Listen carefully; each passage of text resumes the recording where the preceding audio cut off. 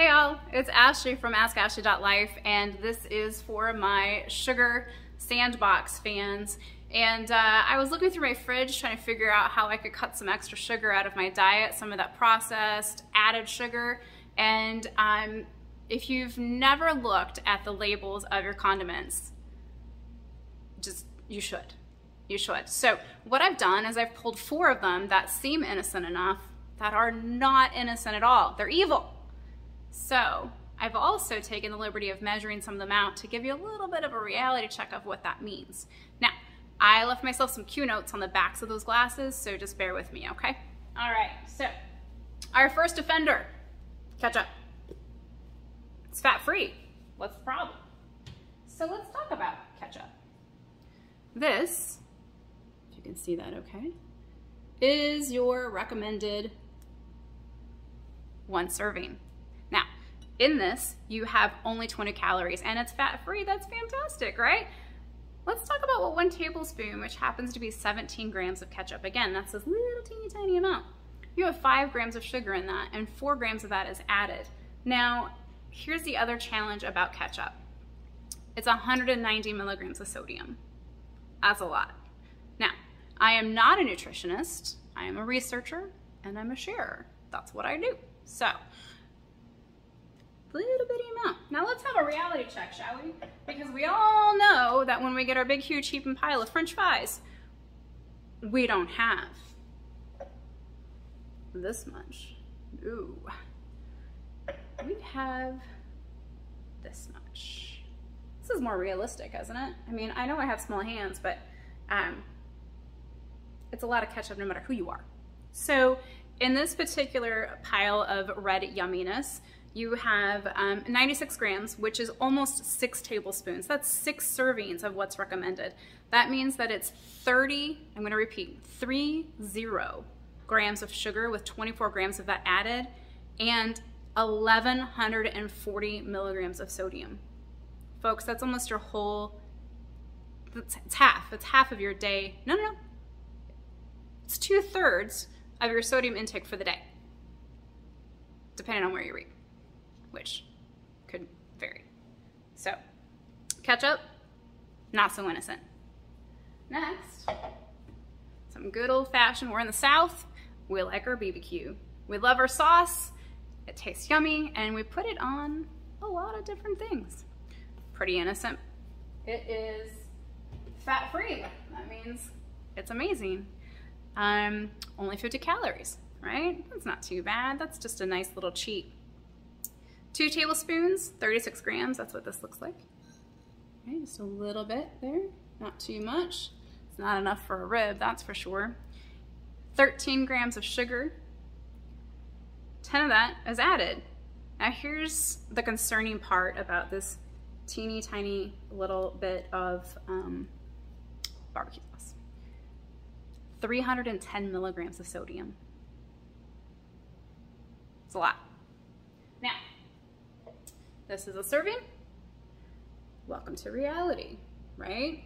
We would sometimes change up our ketchup for our barbecue sauce and we dip our fries in that. So here's the reality of this one.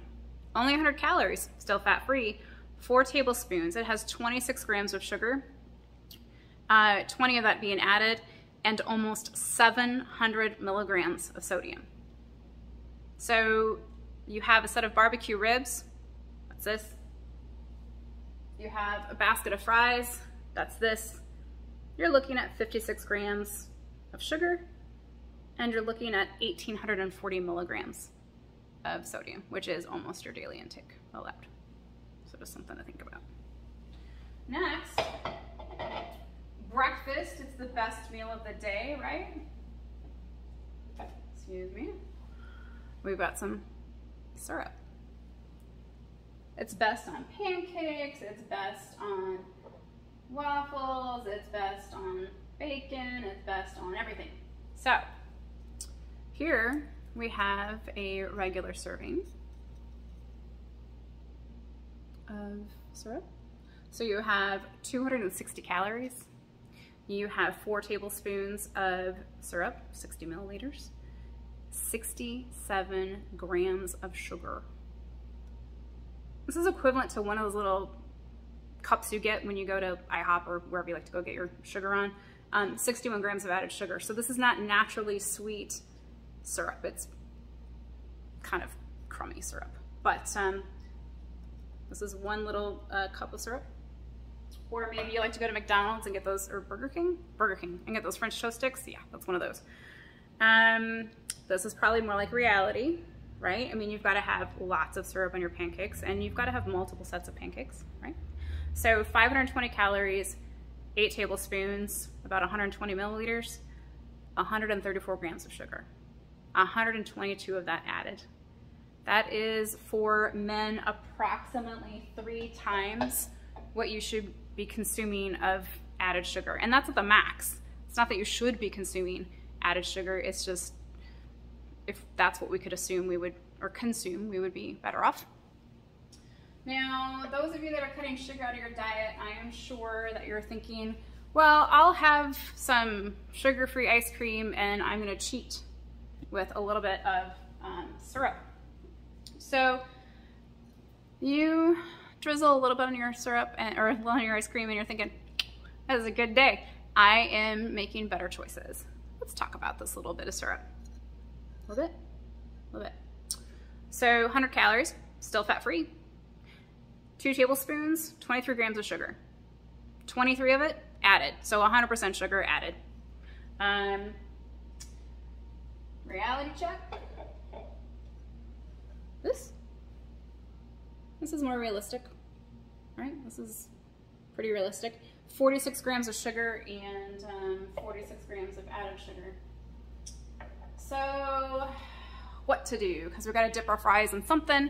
We got to have our meat in something. We got to add.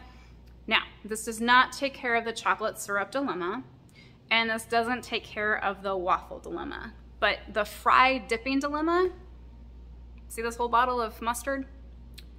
No calories, no fat, no sugar. You can have the whole bottle, no sugar. Now, you do have to watch your sodium intake as there's 60 milligrams of sodium. So, read your labels, ditch these, and my marketing advisor would be very disappointed if I didn't add this in there. So Angie, this is for you. If you like some of this content, please subscribe and like and share and help me get out there. I appreciate you. Stay curious, stay kind. Until next time.